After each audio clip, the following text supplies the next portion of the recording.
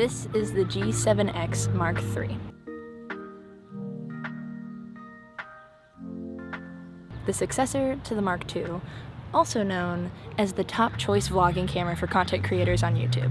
After years of saving and somehow perfect timing with the release of the Mark III, I finally got my hands on the camera I've been wanting for so long. Now that I've had it for about 2 months, I want to share some real-world insights, some examples of this thing in action, and my thoughts. All things that might be able to help you decide if this camera is right for you. In case if this is the only G7X Mark III review you're watching, I feel like it's important to include the standard specs of this camera in this video. However, if you're like me, you probably are watching more than one review, because you just need to hear everybody in the world's perspective before you spend the money on this camera. So instead of spending a lot of time telling you, I figured I would just show you what I've got written down here.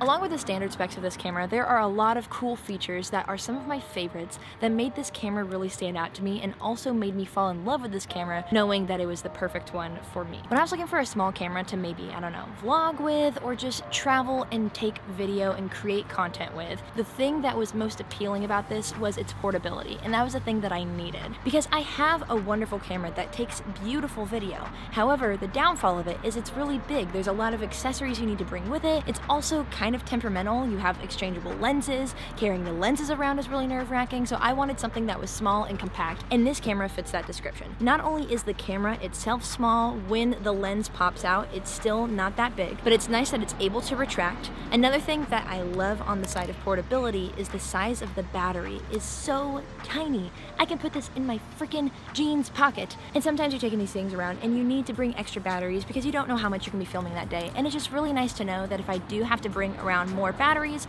it's something that will still be able to fit into small spaces. The accessories that you have to bring with this camera don't compromise the portability, and I think that's super important. When I watched a video showing this camera fit into a hip pack, I was sold. So here are all the small places this thing can fit into.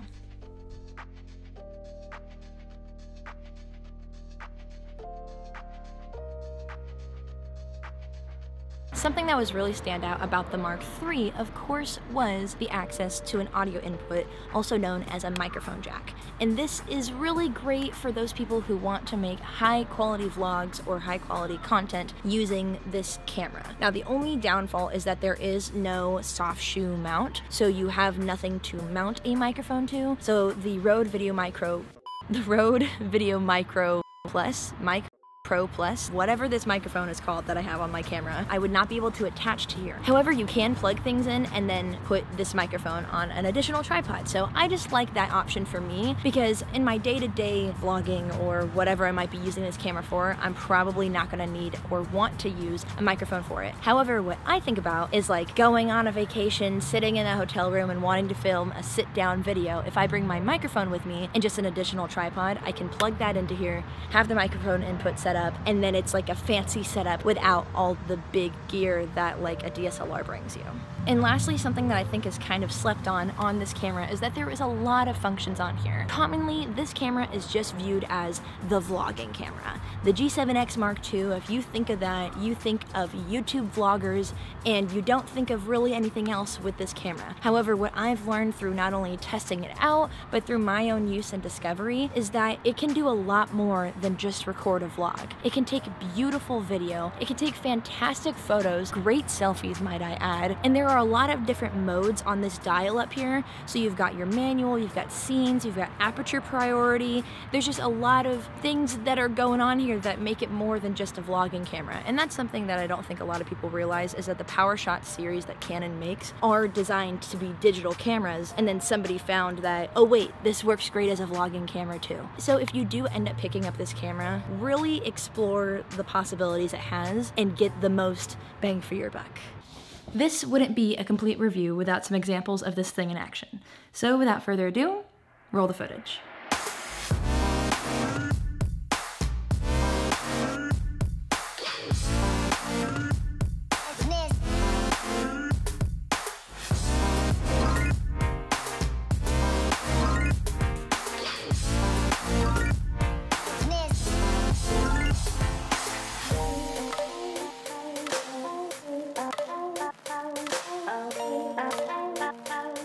throughout this video, you're going to see this pop up on screen, and that means that footage is being filmed using the G7X Mark III, just like this footage is. It's the audio and video straight from the camera.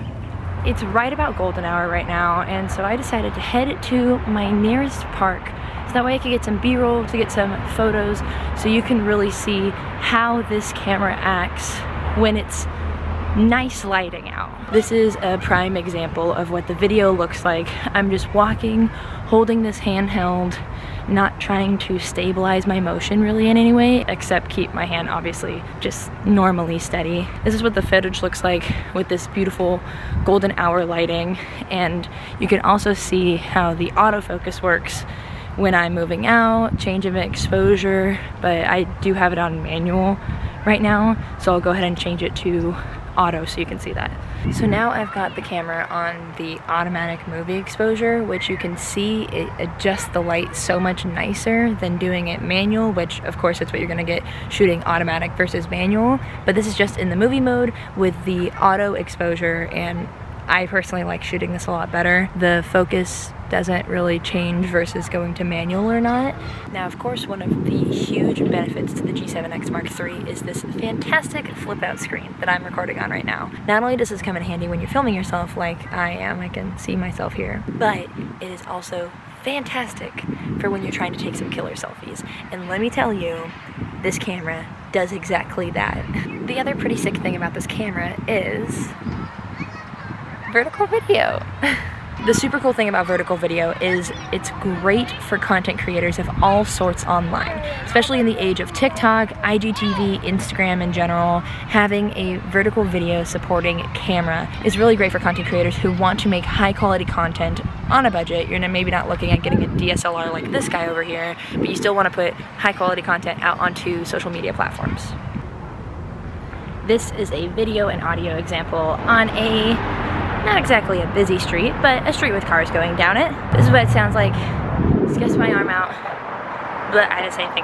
Just have my arm out, and I'm just vlogging, and this is what the footage is like. See, this is an issue I come across quite often, is I'll turn on the camera, and then I'll look up, and then I'm not in focus. However, once I find the focus again, it's great, everything's fine, but sometimes I have to do a little bit of this.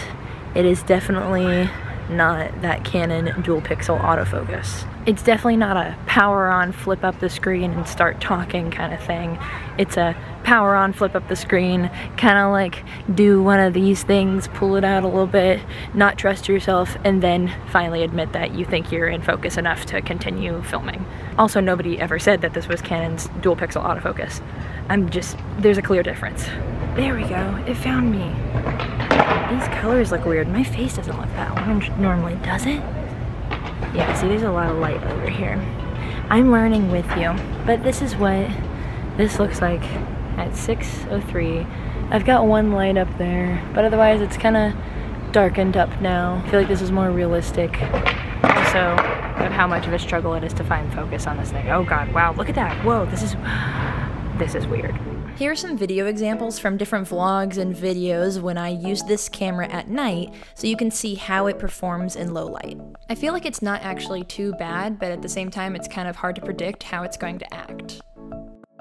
Okay, I've had this camera for probably about 2 months now, and I have to say, after like the hour-ish I've been out here filming and playing with this thing, I've fallen more in love with it than I thought I could, which I'm just so pumped about.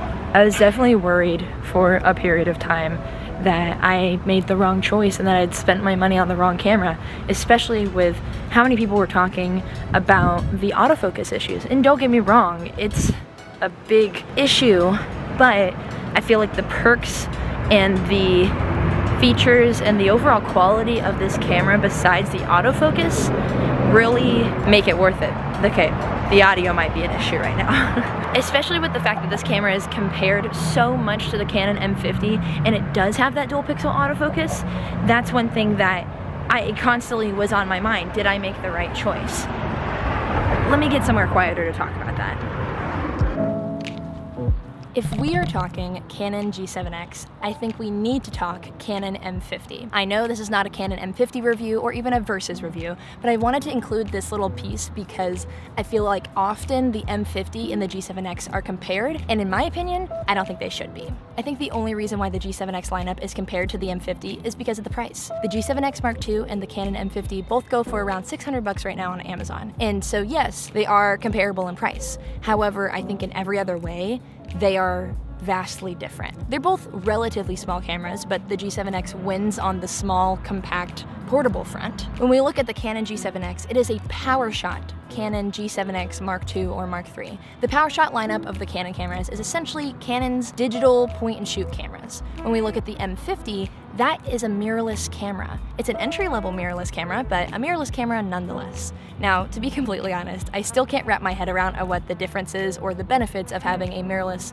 versus non-mirrorless camera is. All that I know is the mirrorless camera fits more into the DSLR likeness category versus a simple PowerShot. Now, I'm not trying to knock down the PowerShots by any means. They are small but mighty, but a mirrorless camera has a lot more to it. The M50 in particular has higher ISO range, it has higher megapixels, it has interchangeable lenses, which is huge. It also has a soft shoe mount, so if you want to put a microphone on there or a light or whatever you might be needing, you can.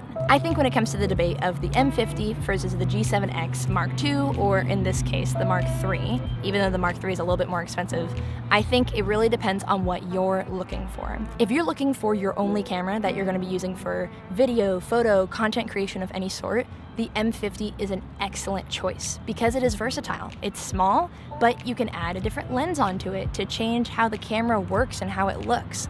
The G7X doesn't have that versatility. However, what it doesn't have in versatility, it gains in portability. This camera is so small. Yeah, it doesn't have removable lenses, but the lens itself retracts into the camera. So you don't have to worry about hitting your camera lens on things or will it fit into this certain bag. This thing is so small, it's just like a little rectangle, but when you go over to the M50, it's way more than just this. When I was doing my research on the Canon G7X Mark II, the M50 kept coming up in conversation. Whether it be in articles or videos that I watched, the M50 was always mentioned. And I get it, they're the same price point, but I think they're also very different cameras that serve different purposes. I had a lot of almost buyer's remorse once I got this camera because I worried, did I spend my money on the best camera? And to be honest, no, I didn't. I think the M50 is a better camera. However, I spent my money on the best camera for me because that's what the G7X Mark III is. It's the best camera for me. It serves all the needs that I have, and if I would have bought the M50, I would have not been happy because it's not small enough. Yeah, it can have interchangeable lenses and the microphone and all that fun stuff, but